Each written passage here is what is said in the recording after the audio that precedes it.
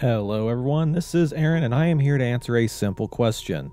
Why is Citizen Sleeper? Alright, so I just finished this game maybe 40 minutes ago and I was blown away. That's all there is to it. There's no other way of putting it. I went into this game with zero expectations and it just was amazing.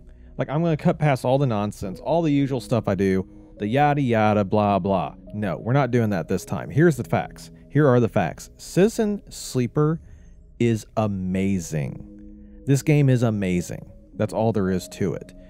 So the idea behind this game is you are I guess technically you're still a human, but you also might technically be an android. I'm going to go with android. So it's set probably in the very, very, very distant future. And it is very cyberpunk in a way, in that the corporations have run wild. They basically control everything.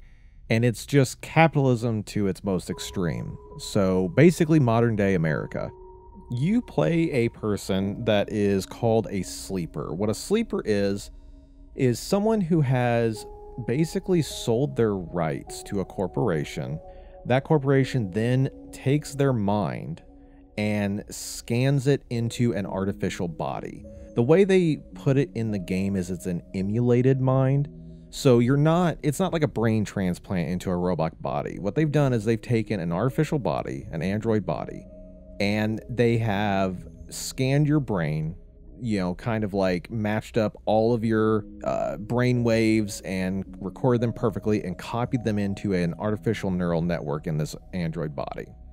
Now, these people are generally supposed to be like indentured servants. That's one of the great things about Cyberpunk. It's not great, but it's one of the great story parts of Cyberpunk, is that the corporations are just plain evil. That's all there is to it.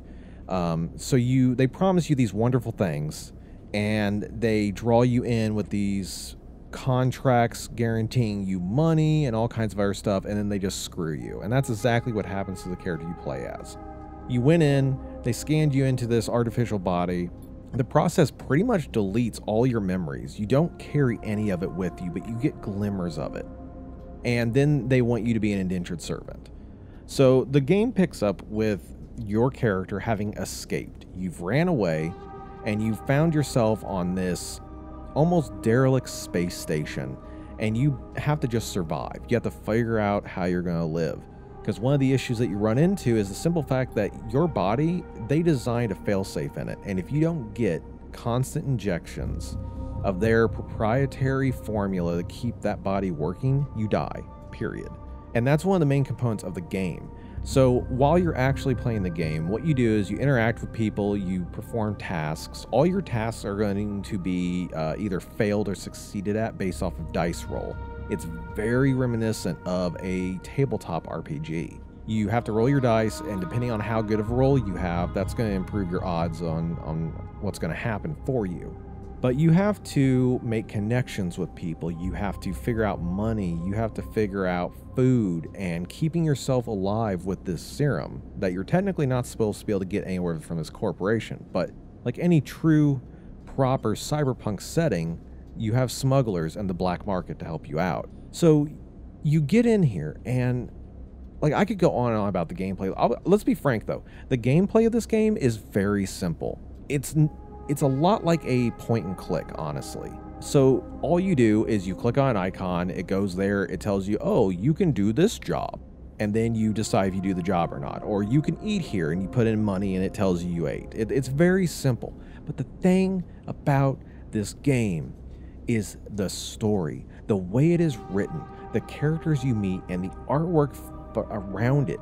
It draws you in before you even realize it. I started this game up, and like I said, I had no expectations. I was like, all right, whatever. It's point and click, RPG, cyberpunk, cool, whatever. I'll play this and it'll be interesting. And before I realized it, 4 hours had gone by. Like, I blinked and I'd been playing this game for 4 hours. And I did that for like 3 days in a row. Like, I could not put this game down. I just played it for hours and hours and hours, just constantly wanting to get more. And it was because of the story, the way it's written. Like, they absolutely nailed the idea with the characters, how they interact with each other, this argument over what is humanity, what does it mean to be human, and how do we maintain that humanity in a world such as this. It was insane. It was so incredible. And the music in this game is very subtle. You never get these giant, like, raging orchestras or big clashes of music. There's nothing like that. It's just this subtle background, and it's constantly setting the mood, and it almost works on you in a subconscious way. Like, you don't realize how much the music is making the game, except for occasional moments. You'll just kind of blink, and you'll be like, holy crap, this fits so well right now. This game, I find it kind of funny that the game is called Citizen Sleeper, because this game is a sleeper game. Like, this is a must-play game, period. Absolutely, period. You have got to play this game. It is, I can't say that enough. And normally I will try and go a little bit more into gameplay or details about it, but with this game, if I go too in-depth with it, the actual gameplay itself is straightforward. Like I said, you click on things and you decide if you want to spin your dice there, and you hope that things work out. It's very simple, but it's elegant in its simplicity. But the thing is like, if I really want to go into depths about talking about this game, I gotta tell you about the characters and the story, and if I do that, I will be ruining things instantly, and I'm not about spoilers. One thing I will tell you is you meet so many different characters, and the avenues that their stories go down are so impactful. What's funny is a lot of them don't directly impact the story. Like, you can help out a mercenary, for example, and if you choose not to help this person out, if you choose never to interact with them, it isn't going to impact the overall story, but it impacts you, because you will be missing something. Because the way this game is designed, you are instantly living this life and seeing these people struggling and trying desperately to bond, and if you miss any of it, you would feel lessened. And the reason I say that with such confidence is because I accidentally triggered the in-game scenario for the game, and there were still people I had not met and people I had not fully explored their stories with. And so when I finished the game, got credits rolling, I'll never know how their story ends unless I play through a second time. And that's good, though. I think that's a really good thing. That helps with your replayability. But at the same time, I felt this loss because I almost instantly started bonding with this person from the very little I interacted with them. I was like, wow, I like this. I want to see what's up with this person. And now, in a way, I'll never know. But I can't with this game. It was so surprisingly good. And that's like the best thing about it in a lot of ways. It was just surprisingly good. There is not a thing about this game I would change either. And as seems to be the trend, this is another indie game, and lo and behold, it's amazing.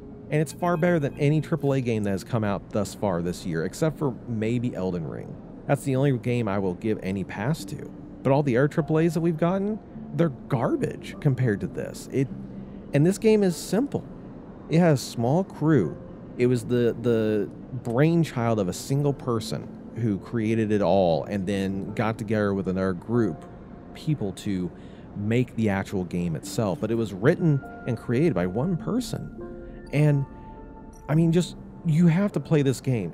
Turn this video off as soon as I stop talking.